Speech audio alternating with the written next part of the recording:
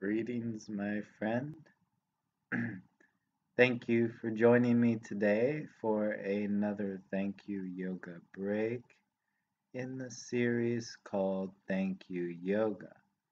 This particular entry is Thank You Yoga for Sarvangasana, Thank You Yoga for shoulder stand.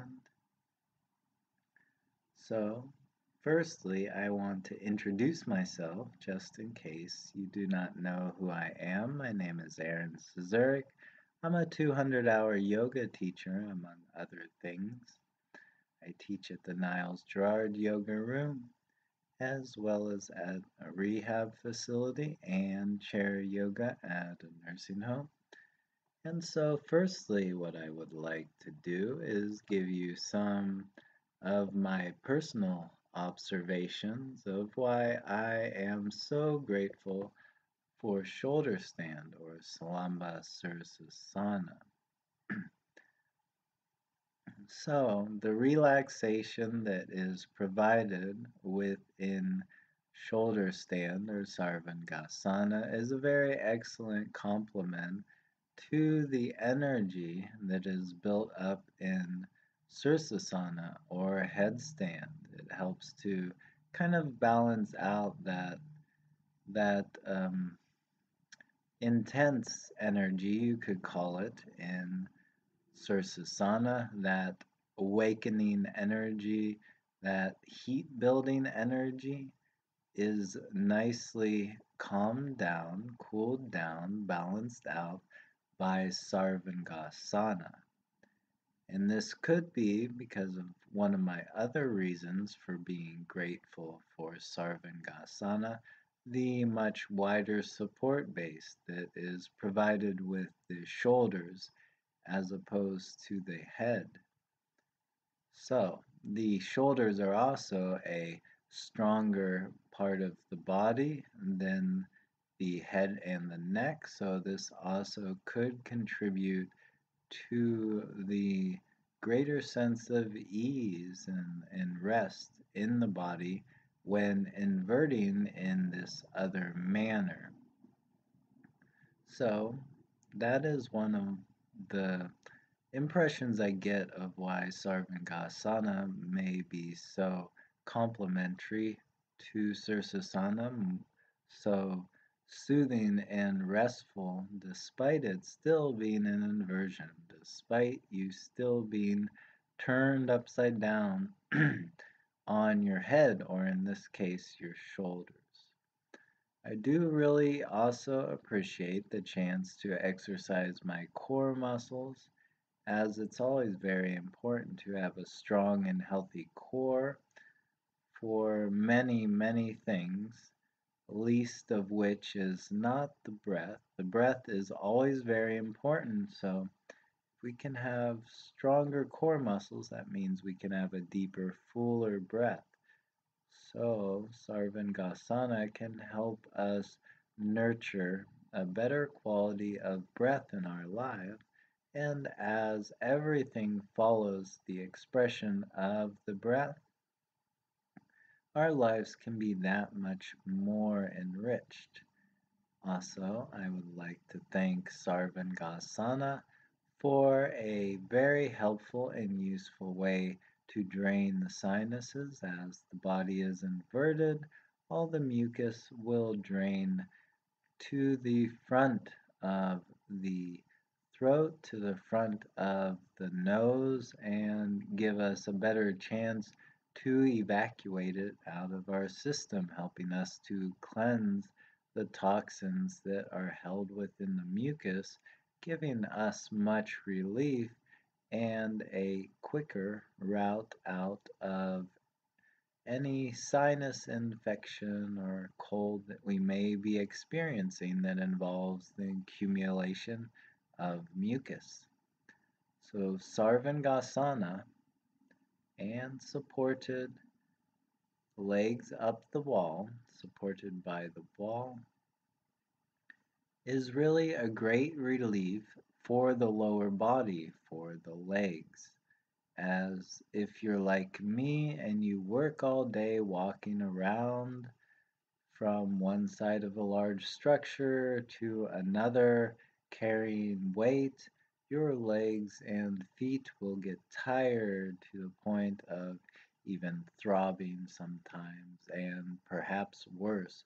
So, Sarvangasana and legs up the wall can provide us with a way to, in a more lengthy stay, let's say, especially for legs up the wall, as opposed to headstand or Sirsasana, allows the legs and the feet a greater chance to rest and relax, to have some of to have all of the burden of the body and gravity, for the most part, released from them.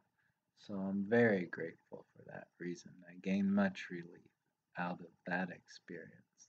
And also, the neck and the shoulders are given a chance to move, to stretch, to relax in a way that may be uncommon for the movements of the head and the neck that you may experience throughout the day, mainly being able to touch the chin to the chest for a prolonged period of time counters a lot of the stretching up and to the side and craning the head in various other ways. So I'm very grateful for a chance to help relieve and counter those movements.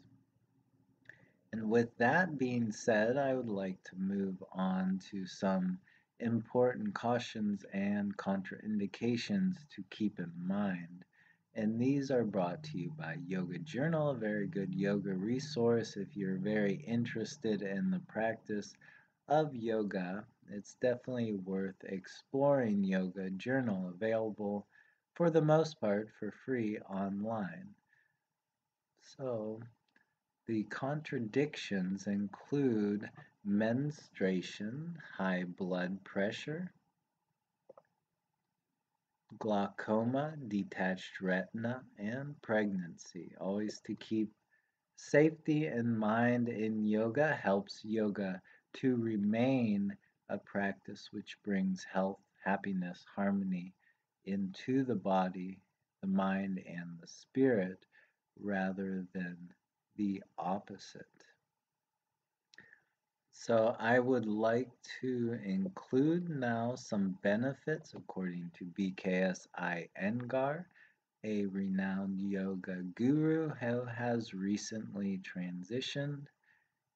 These come from his book, Light on Yoga, and they are offered on page 212. As a mother strives for harmony and happiness in the home, so does Sarvangasana strive for harmony and happiness in the body. It is a panacea for most common ailments. There are several endocrine organs or ductless glands in the human system which are bathed in blood, absorbing the nutrients from the blood and secrete hormones for the proper functioning of a balanced and well developed body and brain. The firm chin lock helps to ensure that the thyroid and parathyroid glands remain healthy as they receive an extra supply of blood. Because of the extra blood that is allowed to circulate into the chest and neck region, those suffering from breathlessness, palpitations, asthma, bronchitis, and throat ailments gain relief.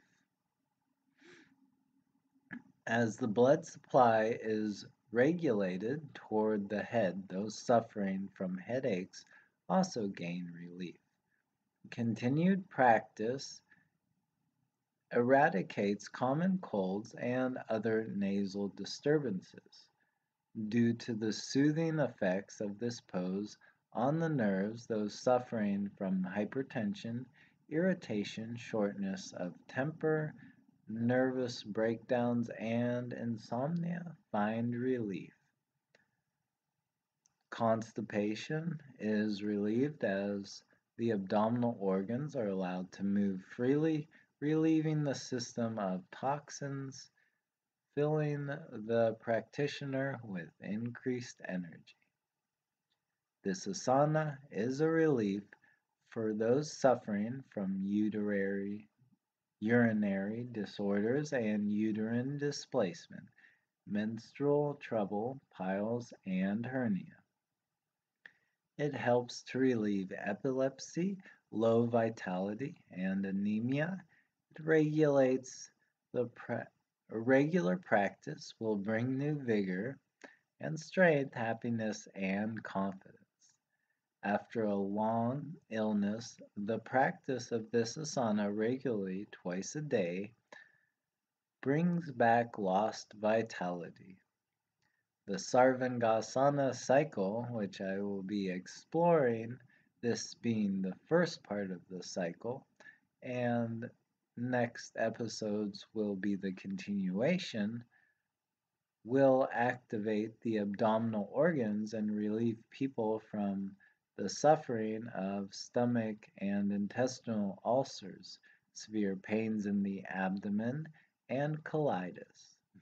So, very lengthy and nice list. Definitely gives us a lot of advantages if we do practice Sarvangasana, but of course, keeping in mind safety and what may or may not be appropriate for us at different given times of our life. So, safety and kindness to ourselves is always should be our first process in thinking if different postures are appropriate for us. But it is always a great boon to our lives to explore these poses if we feel we are we are open to them, both in mind and body. Okay? So, very good. Let me go ahead and share the techniques with you. First, we'll go ahead and start with legs up the wall. Now, legs up the wall is the supported, the aided, we'll call yoga posture, the posture that uses the prop of a wall or a vertical structure to aid us in holding the posture of having legs in a vertical position for a longer period of time than the traditional Sarvangasana. So, any vertical structure will do as long as it can support our weight and be a safe surface without things protruding from it that could cause us injury in some way. So I will use this TV stand over here because it is the closest, clearest vertical structure that is available to me. And it is nice to try to clear the area whenever you are doing yoga to have a nice clutter-free space to practice. It just helps to eliminate injury and perhaps frustration of trying to navigate around certain objects. So let me go ahead and share the technique with you now. Okay.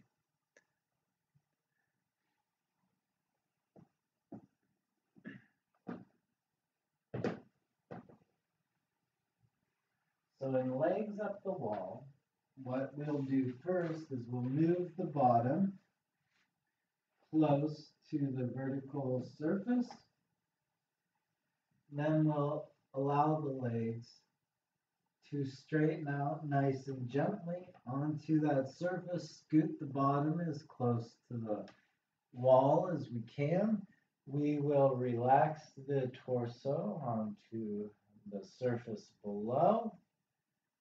And here you can have the arms in whatever position feels the best for you. Okay.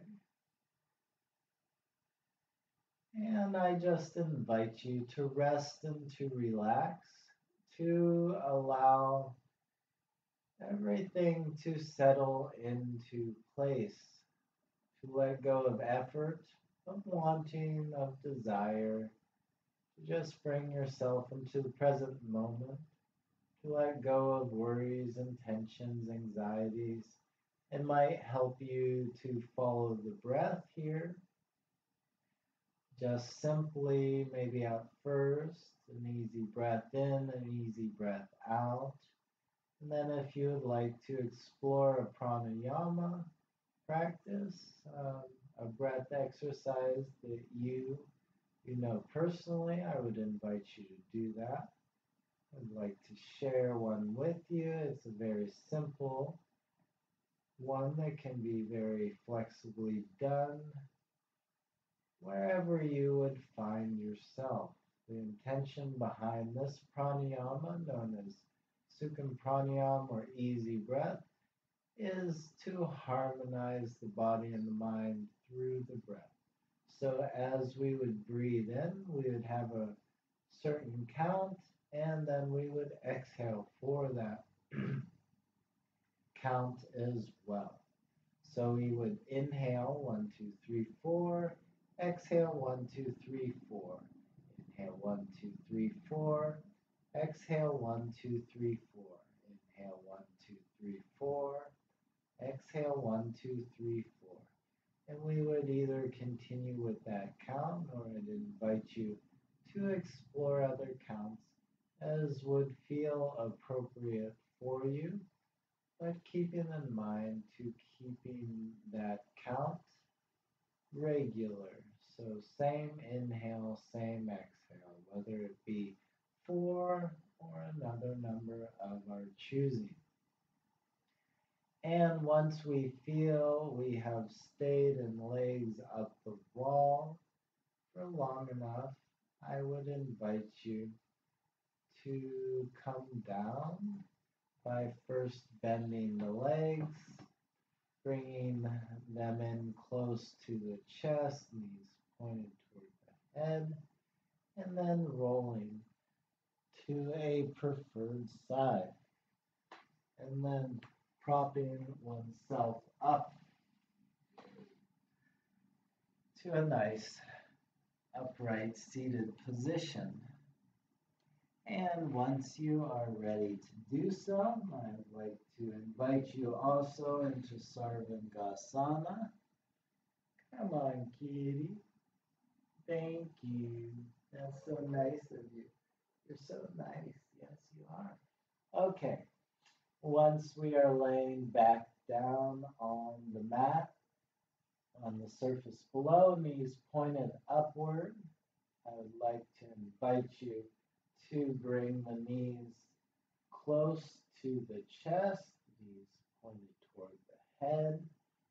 And then I would like to invite you to press the hands by the bottom and to roll up slightly so that the lower legs are pointed upwards and that the bottom starts to point up as well.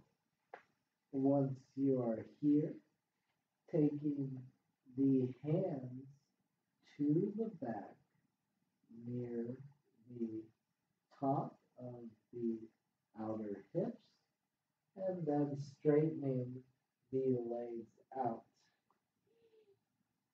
And then once you are here, depending on your abdominal strength, you could take both legs up or you could take one at a time. Okay? And what's really important here is that we have a firm chin lock so that the chin is as close to the chest as possible. And this will allow us to have a nice straight lower body. The tendency at first might be to lean forward or lean backwards, but we would like to try our best to get a nice, straight, upright position to the body. So toes pointing straight up and the rest of the body follows.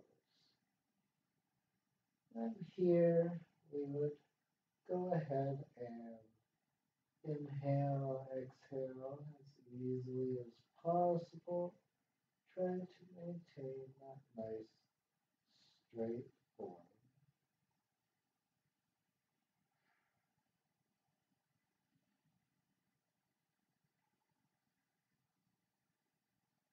As the chest is compressed in a certain way, the breath might not come in a very long, flowing manner. It might be short and choppy. And then, when we are ready to do so, bending legs, allowing the knees to come down by the sides of the head if that's available to us, straightening arms out. And then allowing the back to roll out straight onto the mat surface, whatever surface is below, and allowing the legs to follow so that they come down, straighten out.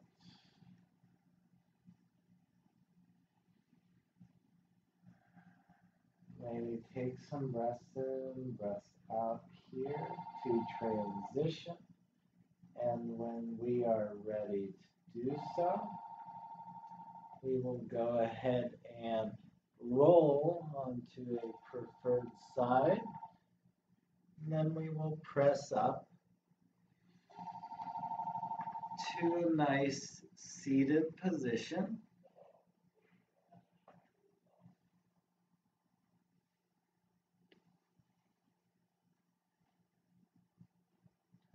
I invite you to take a nice upright posture. Hips rolling forward, shoulders slightly rolling down to the sides and to the back. Taking a nice breath in, breath out here. Of course, if Sarvangasana is part of your practice, I would invite you to continue with the rest. But if you would like to stop here for today, I'd like to invite you to continue in this closing by taking hands to heart center, bowing the head. I'd like to invite you to thank the body for carrying you through the practice today. Thank the ground for supporting you. Thank vital breath for uniting all living beings through you, through itself, for providing all living beings with a platform with which to grow and to experience life, the many experiences which bring joy and the counterbalance to help us understand the condition, the experience of living more fully, help us to appreciate it and fall in love with it more fully. So thank you so much, my friend, for being here today. I would also like to invite you to say a word that means my inner light honors your inner light. That word would be namaste. I invite you to say this now. Namaste. God bless you, my friend. You have a wonderful day. Until next time. Much love and peace to you now and always.